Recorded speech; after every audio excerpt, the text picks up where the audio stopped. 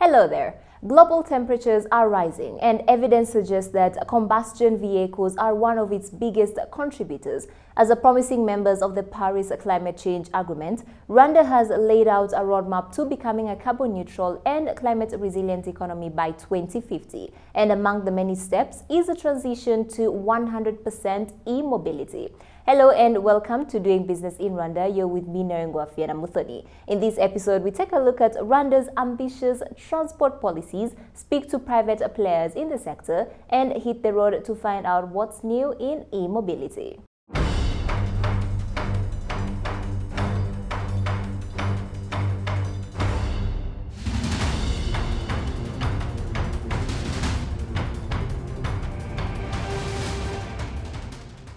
The air quality of Rwanda has been dwindling for some years now, and this health hazard has not skipped the attention of the authorities at the Rwanda Environment Management Authority. Three main reasons. The first reason is on the air pollution reduction. Rwanda Environment Management Authority and the Ministry of Environment conducted a study in 2018 on the inventory of air pollutants and source of the air pollutants. And the study clearly indicated that the main sources of air pollution we have here in Kigali and other cities of Rwanda are from transport, engine combustion cars. Therefore, embracing e-mobility, electric cars will be one of the mitigation measures to reduce the air pollution we are having. The second reason, which is triggering the embracing of e-mobility in Rwanda, is also the reduction of greenhouse gases emissions, which are the root causes of climate change.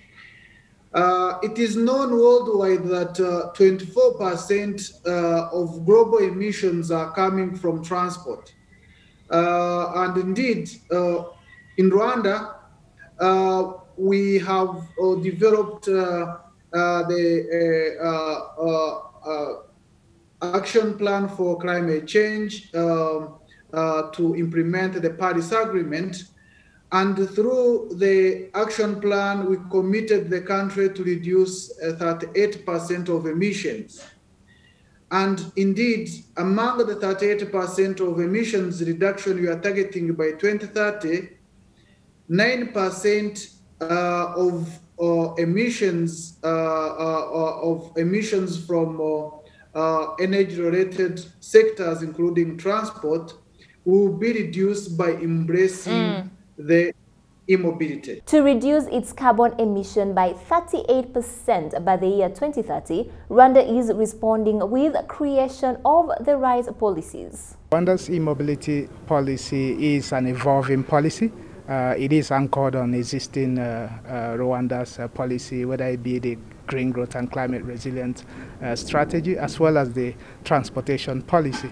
And the whole ambition is to transition the country to a sustainable mobility system. With creation of policies, it will attract more private actors to step into green tech. Recently, one of the major players in the industry, Volkswagen Rwanda, installed electric charging stations at a few locations here in Kigali. Knowing too well the importance of the right policies on ground to support e-mobility, the CEO to Volkswagen Rwanda shares a list of challenges facing the fledgling industry. I would say two categories of problems. One is policy, the other one is infrastructure. In terms of policy, all policies of transport in the world, and in fact in Africa in particular, are oriented toward transport that is based on fuel. The prices, even somehow the specifications of vehicle. When you're importing a vehicle, you look at horsepower based on combustion engine. So the shift towards e-mobility is coming with a shift of policy, and that has to happen to, for example, I can give you an example. if you look at transport prices in public transport or even for taxis, the prices are regulated according to the cost of fuel. Now, the cost of electricity in transport is not yet catered for. In terms of infrastructure, the electric vehicles need, of course, charging stations, but also the issue of road condition is a problem, because here you're talking about a problem that can occur of collusion of the battery with, say, protruding stones. And so that's why we are careful not to drive cars that have a low ground clearance, the electric cars with a low ground clearance, on roads that are not in good conditions. So that is also a problem that we have to address. Clean tech is often associated with higher rates, but as the technology around e-mobility shows promise in the country, could affordable asset financing be the solution? Now, for electric vehicles, on top of asset financing, in other parts of the world, you have subsidies. They only work with subsidies. Now, in Africa, with the piece of space that we know, it may not be possible. That's why we need to mobilize international financing to see, for example, for fleet services in taxis or buses, how we can finance those vehicles that are still more expensive than fuel-based cars. And for that's why you need a policy, because you can only convince international financing institutions when there is a policy to structure the whole sector. So asset-based financing would not be enough for electric vehicles. On top of it, you need some sort of long-term patient capital. And then you can also have asset-based financing, probably with private financial institutions. While financial institutions mull over affordable asset financing, governments will have to think of tax incentives and subsidies if e-mobility is to flourish here on the continent.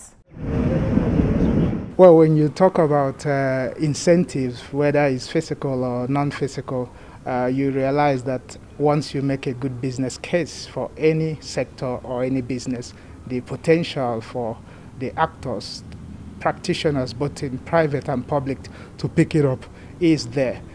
For example, the government is putting a lot of enablers to ensure that this transition runs smoothly, and I think that's what you are seeing here for companies like Volkswagen, moving forward to not only establish their business, but also working to put in the required infrastructure. So I think the basic fundamental when it comes to the enabling environment for players is key to success.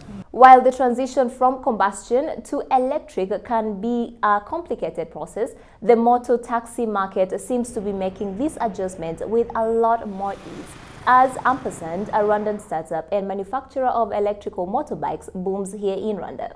Reception's been very positive, both from government and from customers. We have 7,000 drivers on our waiting list already. So the reception's actually been fantastic, and we believe the approach that we've taken is the right one. That's to put a vehicle on the road that is simply better and cheaper and just happens to be electric. So the fact that it's electric is sort of a side bonus, but really people don't have to do things so differently from the way they did them before, particularly in the moto taxi market that we are so focused on. By twisting the notion on its head, Ampersand is manufacturing motors that are actually more economical than combustion motors. We've been working on a target of about 5 years as a plan to electrify the whole moto fleet and having some success with. That's roughly the cost, or the budget rather, is pretty good value for money when you consider that we're talking about electrifying half of an entire country's vehicle fleet, about 75,000 to 100,000 vehicles. That particularly now as the world is turning its attention so much to climate change, particularly with the specific target of reducing emissions by half by 2030. As a climate-conscious nation, Rwanda's transition to e-mobility will not only be good for improving its air quality, but also the economy.